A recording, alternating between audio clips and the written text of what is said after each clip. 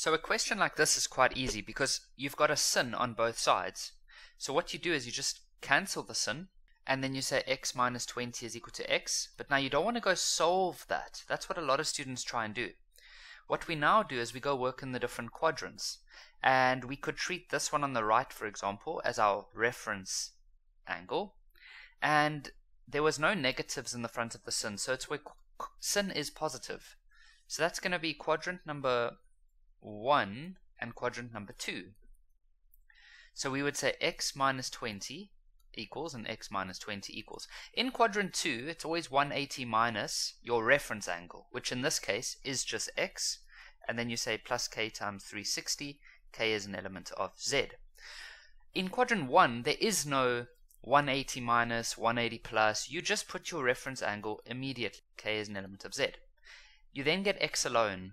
What you would find on this left hand side is that if you had to move x over, you would end up with 0 is equal to 20 and then plus the rest. That doesn't make sense, so this is a no solution.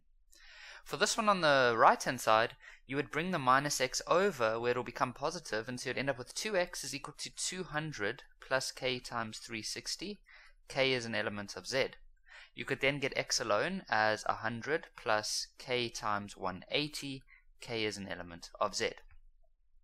Now that is called the general solution, but they've given us an interval to work in, so we need to go a little bit further. So we're going to plug in values for k, such as minus 1, 0, 1, 2, all the integer values. That's why we say integers. So if x is 0, then, if k is 0, you're just going to get 100. If k is 1, you're going to get 280. If k was minus 1, you would get a negative, which is outside of the interval.